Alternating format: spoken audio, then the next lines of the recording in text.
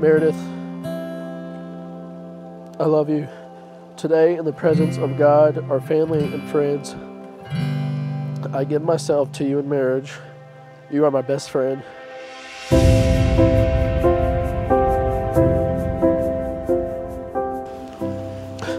I promise to support, encourage you in whatever you pursue in our life together.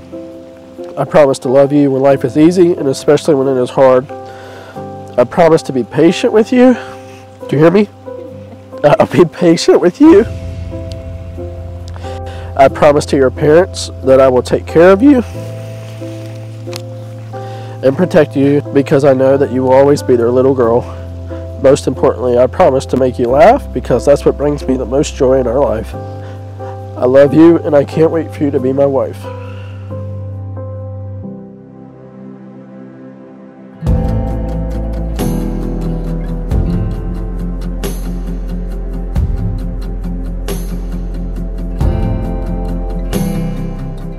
Brad, if you had told me the night on the beach in Port Orange, Florida, that we would be standing here a short 4.5 years later, I honestly wouldn't have believed you.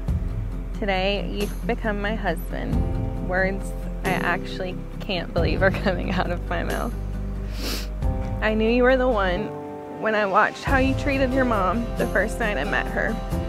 I knew that a man who has that much respect and love for his mother would be a man who would always hold my heart in his hands the same way. These past few years have without a doubt been the best years of my life so far. I am so proud of how we have grown together as a couple and as individuals. I know that growth will only continue as husband and wife. I love you more today than I ever have, and I promise to show you that love each and every day. I promise to support you through life's beautiful moments and through the tough ones. I promise to always be patient with you. I promise to put your needs before my own most days. And I promise to try to do a better job of picking up after myself. I can't wait to love you forever.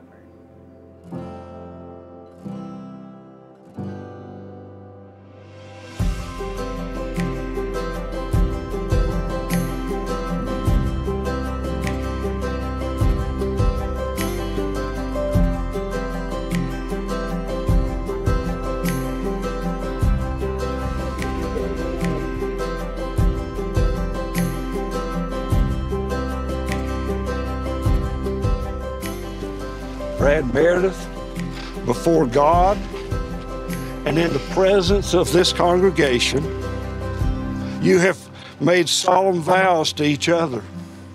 You have confirmed your promises by the joining of hands and by the giving and receiving of rings. Therefore, I proclaim that you are now husband and wife. Blessed be the Father, and the Son, and the Holy Spirit now and forever. Those whom God has joined together, let no one separate. Brad, you may kiss your bride.